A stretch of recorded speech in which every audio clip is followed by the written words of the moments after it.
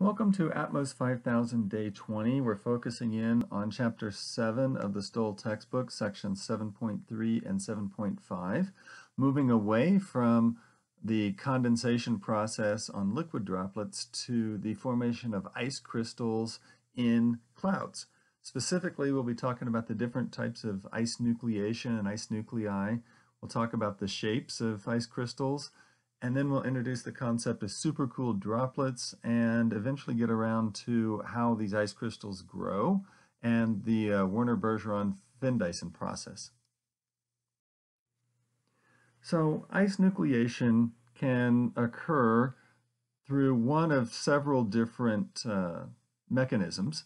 The first is homogeneous nucleation, where you have a supercooled cloud droplet that spontaneously freezes without the presence of an ice nuclei.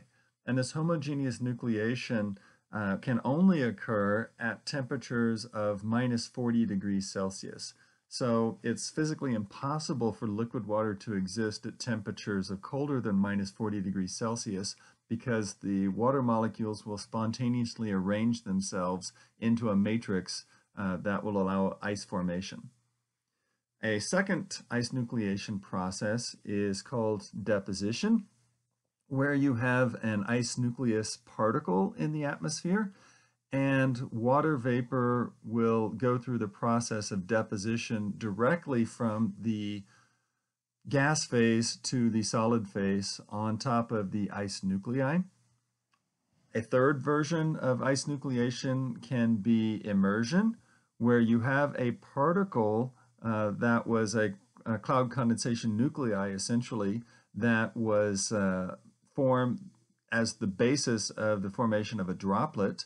And as that droplet cooled, one of the particles inside that droplet will start to act as an ice nuclei. And in that case, you can actually freeze the droplet from the inside because you have this ice nuclei inside the droplet.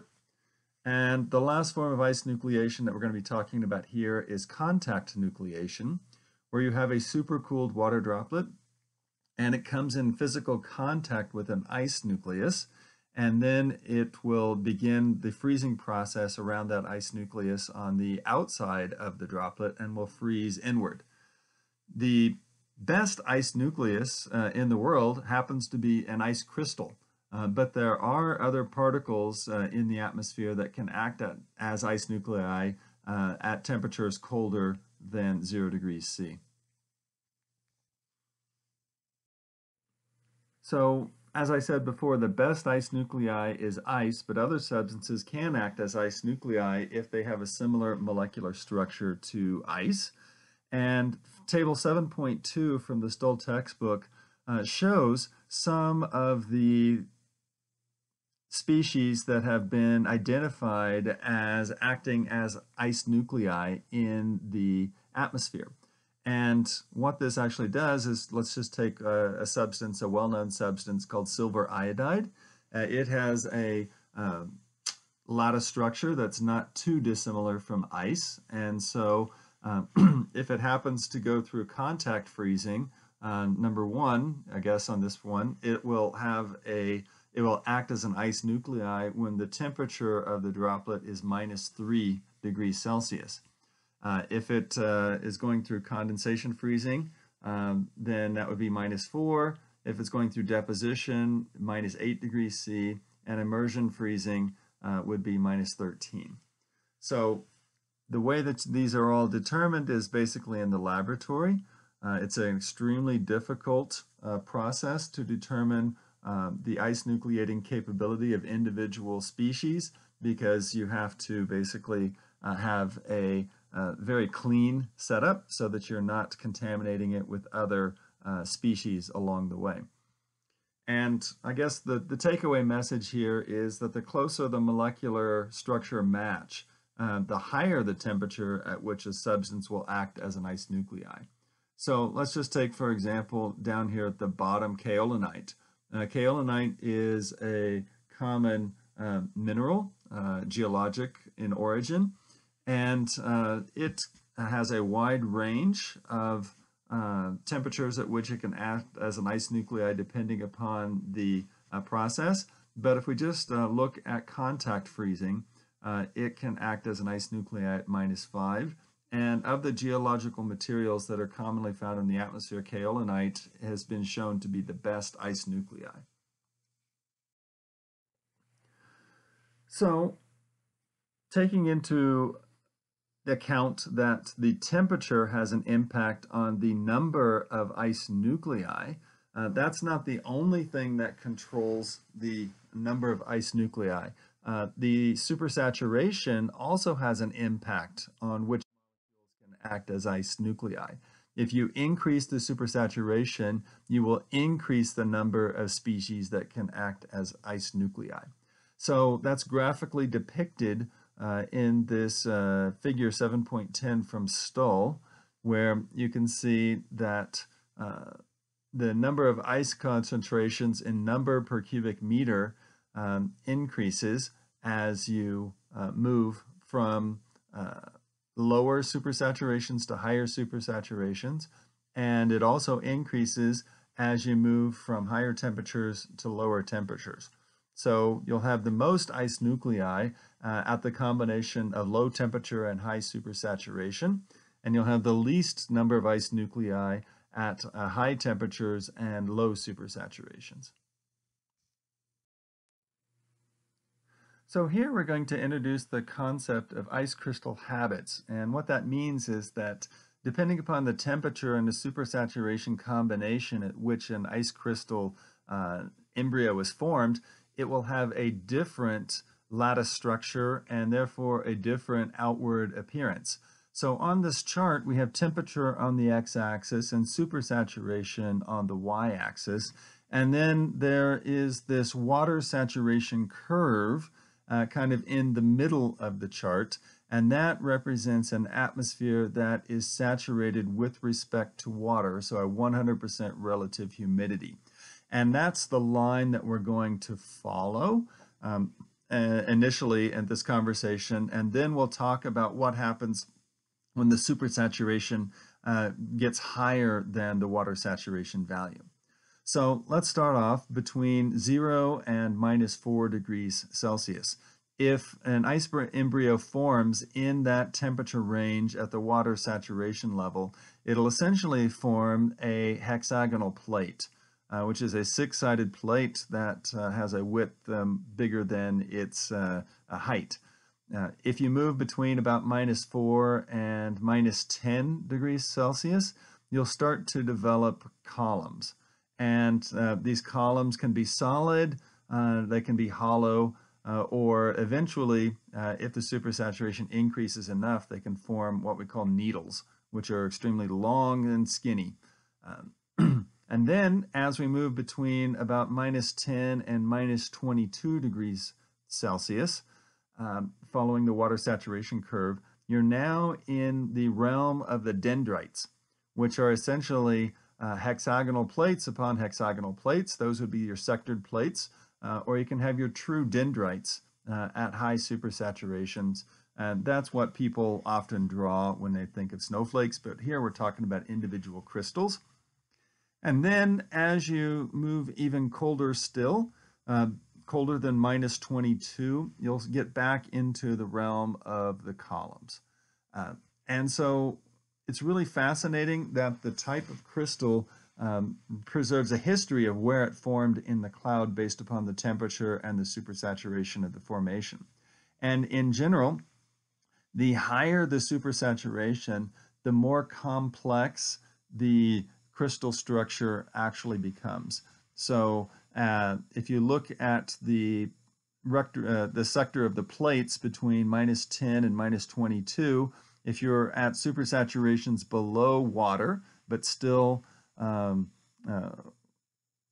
a relative humidity that's greater than 100% with respect to ice, you'll just get boring solid plates. But as the supersaturation increases, you start moving up into more intricate thin plates, followed by sectored plates, followed by full-blown dendrites. So supersaturation has a big impact on the crystal habit as well. So It's really difficult to take pictures of individual crystals, but this is actually a work that was done at UCLA. And these are essentially impressions of ice crystals that were made in a polymer. And then they were able to photograph essentially the shadow or the impression that these ice crystals made in the polymer. So these are examples of hexagonal plates. Starting on the left, you have a relatively simple hexagonal plate. In the center, you have a hexagonal plate with hexagonal sectors on the edges. We refer to that as a sectored plate. And then we have a more complex crystal. That's a hexagonal plate that's got sectors on it and sectors on the sectors. And so it's actually starting to kind of resemble a dendrite, even though it's still kind of sectored plates. Here we have true dendrites. They always have the 6 sides that's so common with the water molecule, and you essentially have branches growing off of each of the 6 spines associated with it. And the intricacy of the 6 dendrite branches depends upon the supersaturation of the environment. The more supersaturated it is, the more complex and the more beautiful the individual dendrite becomes. There are other types of ice crystals. In the top, we actually have a hollow column. In the bottom left, if you're a Star Wars fan, we could see that as a TIE fighter. But what that is, it's a hexagonal column in the center with plates attached to each end, and that's fairly common. And then in the bottom right, we have a hexagonal column that actually has needles that are growing off of it. And you can imagine that the ice crystals are not always completely separate from one another. They interact with each other and they can start to aggregate, and eventually you'll get to a snowflake, which is composed of thousands of individual crystals. And so you can imagine that the old adage that no 2 snowflakes are the same is actually true, because it is composed of hundreds and thousands of individual ice crystals, all of which are slightly different from one another and arranged in a different way inside the snowflake itself. So the variety of ice crystals that occur in nature is quite large, and this is figure 7.13 from the Stull textbook. And we've already talked some about the hexagonal plates and the sectored plates and the dendrites, but there's also some other things that are fairly common. We have bullets on row 4, and we sometimes have bullet rosettes where the bullets are actually connected to each other at the center spine. That's in row 3, column B. We have your capped columns, the TIE fighters, at C3. And then as we move all the way over to the right, we have some essentially some of the irregulars, which are crystal fragments. And then down in the bottom right on E6 and E7, we have what we refer to as rimed crystals, where you have supercooled droplets that have frozen to the exterior of an ice crystal through contact nucleation. And if you get enough rimed droplets freezing on top of an ice crystal, you'll end up with a grapple particle. Some people call grapple sleet. It's an amorphous shape that is composed of lots and lots of frozen supercooled water droplets on an ice embryo. It's typically milky white and kind of spongy. And when you have a thunderstorm and when you first start hearing ice, pelting the windows, it's typically grapple that's coming out of the cloud. And it's basically grapple is a hail embryo. It's not really hail, but could theoretically turn into hail if it's processed in the cloud in the proper way. So what are these supercooled droplets that we keep talking about? Well, it's liquid water that exists at temperatures between 0 degrees Celsius and minus 40 degrees Celsius. And you kind of think about this, it's kind of odd. If I fill up an ice cube tray with water and I stick it in my freezer, and I come back 12 hours later, I don't expect the water to still be liquid. I expect it to be frozen. And that's because, there's plenty of ice nuclei in the water, or the tray itself can act as an ice nuclei. But when you divide that water up into thousands and thousands of individual small cloud droplets, each of those cloud droplets may or may not have an ice nuclei. In fact, the more droplets you get and the smaller they become, the less likely it is that they'll actually have an ice nuclei. And because ice nuclei are rare, supercooled droplets are actually very common. And so the supercooled droplets are most commonly observed in clouds with temperatures between 0 degrees Celsius and minus 20 degrees Celsius. Because as you get below minus 20, most of the particles in the atmosphere, or many of the particles in the atmosphere, will start to act as ice nuclei, because you don't have to have a great match to the lattice structure of ice in order for particles to start to act as ice nuclei as the temperatures get colder and colder.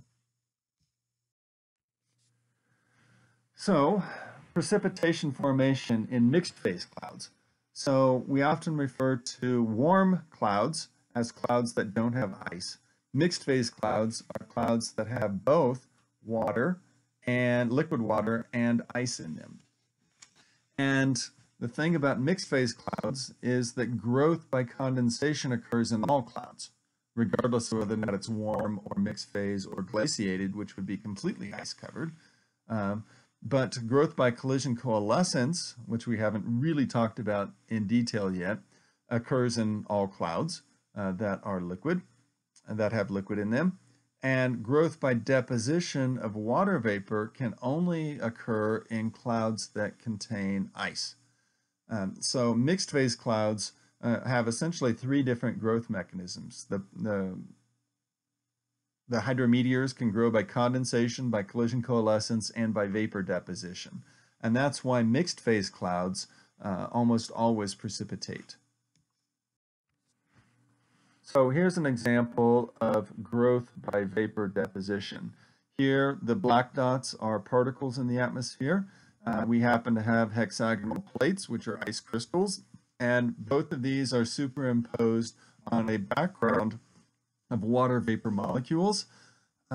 Let's assume here that for vapor deposition to occur, the environment has to be supersaturated with respect to ice. And if the environment is supersaturated with respect to ice, then the water vapor molecules will deposit directly on the ice crystals through the process of vapor deposition. So let's see what that looks like.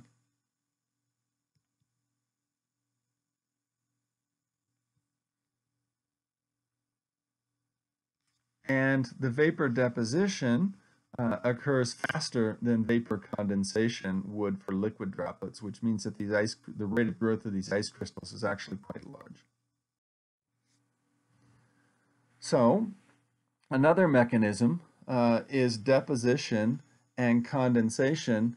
They have to compete for the available water vapor. So here we have a mixed phase cloud. We have our particles, which are not activated cloud droplets. They just are particles or haze droplets. We have cloud droplets, the larger droplets in blue, and then we have ice crystals.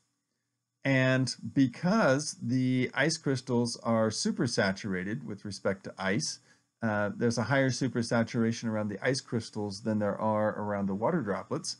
So the ice crystals will grow faster and will start to scavenge the water vapor from the environment, and that will cause the liquid droplets to evaporate in order to replace the water vapor which is being removed quickly from the atmosphere onto the ice crystals. And so after a short period of time, all of the liquid water droplets will have evaporated and deposited that water vapor into the atmosphere, which then goes on to the ice crystals themselves. So here's what that looks like.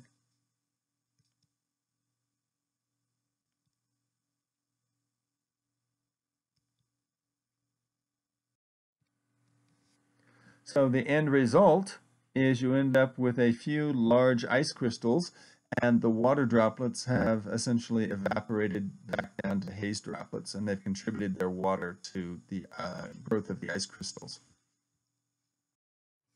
We refer to this as the Wegener-Bergeron-Findeisen process. It occurs in mixed phase clouds.